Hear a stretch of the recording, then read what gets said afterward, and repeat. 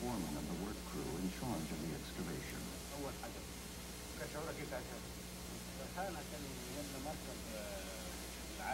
I was delighted because we had found a ship, and the likes of which didn't exist anywhere in the world. Tuhami was among the first men to enter the vault in nearly 50 centuries. But instead of the pharaoh's mummy, they found a completely disassembled ship, 1,224 pieces of polished cedar, arranged, in the words of one observer, like parts of a toy model.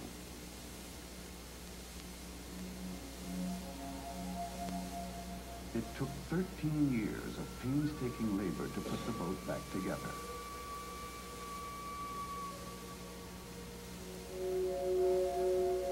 The old shipbuilding techniques, like hand-tying planks to the rails, were scrupulously followed.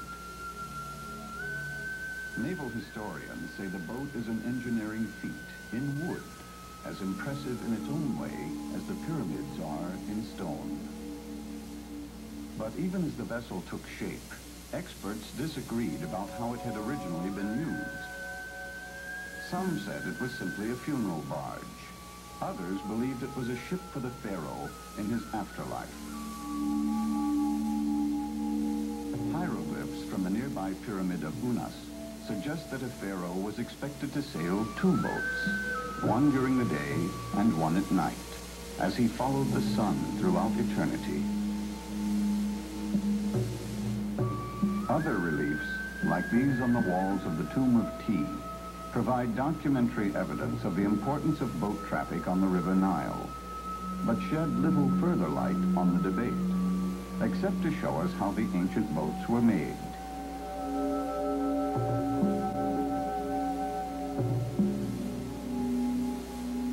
But whatever its use, the 142-foot vessel must have made quite an impression then, as it does today.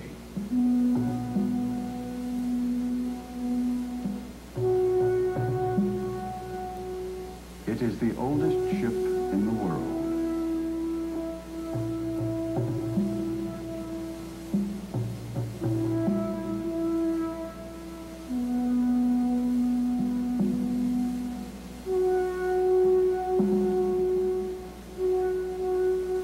Housed in its own museum, Khufu's boat attracts some 200,000 visitors a year.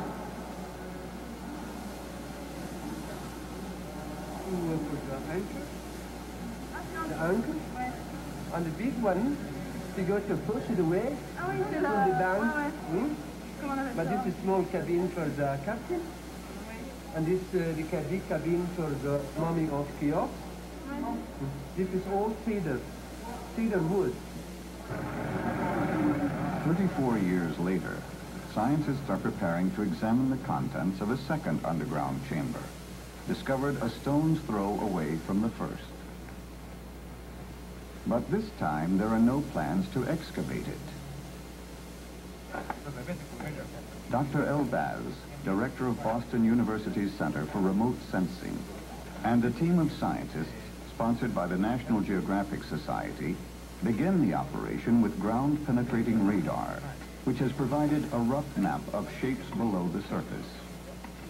This space-age approach is helping to solve one of archaeology's thorniest problems: how to explore a site without destroying it. The only digging involved will be scraping away a few feet of loose earth from one of the enormous capstones covering the pit. Archaeology is no longer a grave robbing activity or a destruction, a way of destroying things until you get the artifacts. It's no, because the site itself might be an artifact, to keep it intact the way the ancients had left it. So this is really getting a way of departing from the archaeology the way it was, and we are just opening a whole new way that might apply in many other fields. The key to the plan is drilling a small hole through the 6-foot thick capstone into the vault, but it must be an airtight hole. When the first chamber was opened in 1954, the air inside was still heavy with the smell of cedar. So there is a chance the air in this vault has been trapped there for over 46 centuries.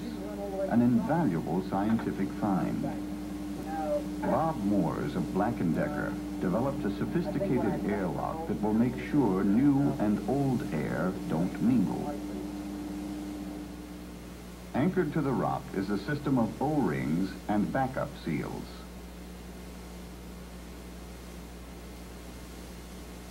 The drill will move through the limestone at the rate of about 4 inches an hour, with frequent pauses to remove dust and debris. Moore's unique design then allows the hole to be closed, while other instruments are inserted. Inside the vault, air samples will be collected and tested for traces of modern air pollutants. If none are found, it might explain why the first ship was so well preserved. Peter Tons of the National Oceanic and Atmospheric Administration will supervise the sampling procedures. The boat in the adjacent pit to this one was extremely well preserved for 4,600 years. And from what I've heard, it has deteriorated more in the past 20 years than in the previous 4,600. So the Egyptians are not very keen on opening this pit and getting the boat out, or if there's a boat in there, and then have it crumble. So they would like to see what's in there, what it's like in there, and then seal the hole back up. The drilling operation consumes 1 full day, and another. Then, midway through the 3rd day, Bob Moore's drill moves through the last few millimeters of stone. First through. Hey. All right. Wait, I'll stop on this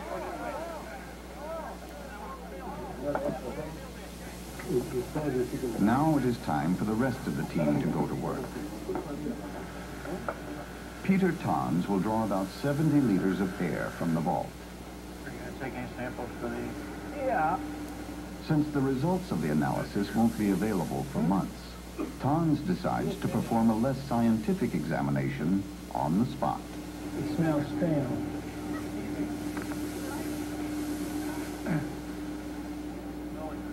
Thanks. It smells stale, guys.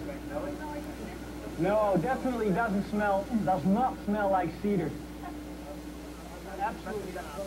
It is nearly midnight before the photographers get their turn.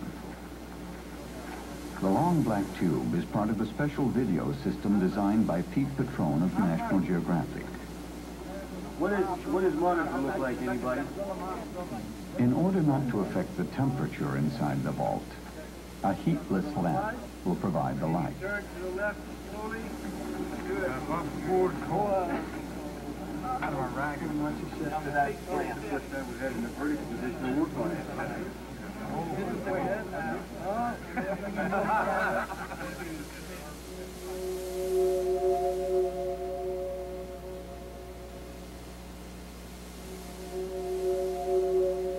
As the camera begins its slow descent through the hole, everyone gathers around a TV monitor to catch a first glimpse of things that haven't been seen for nearly 5,000 years.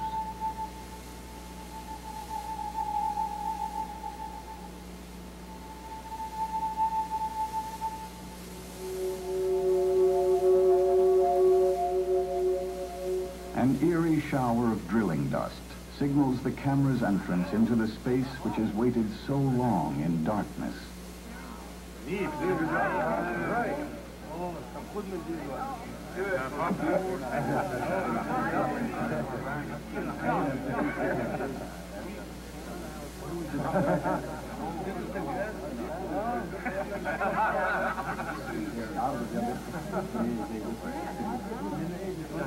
Like a banana. Oh, nice. God, that's dirty. Hey, okay, you're right. It is a boat. Yeah. That's not dirty laundry. Look at all that stuff on top. That comes from the ceiling, I think. Ooh. Pieces of limestone, I guess. Right. Doesn't stink? It does look like pieces that flaked off maybe the sealer. Gypsum sealer? Oh, yeah.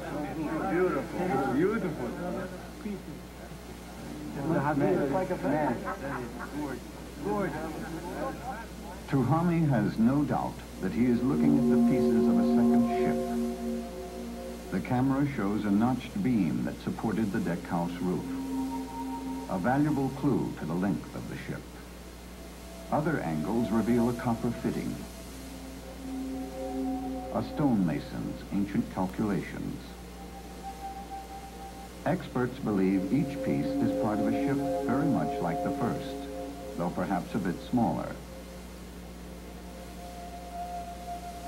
The obvious damage inside the vault may be due to a brick-making machine used to build the museum for the first ship.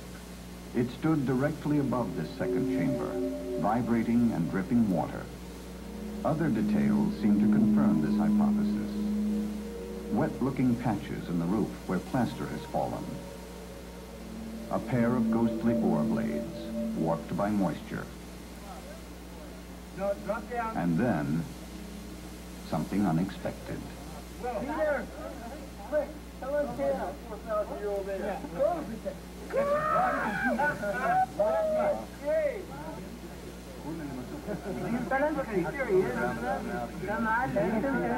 That little dude goes.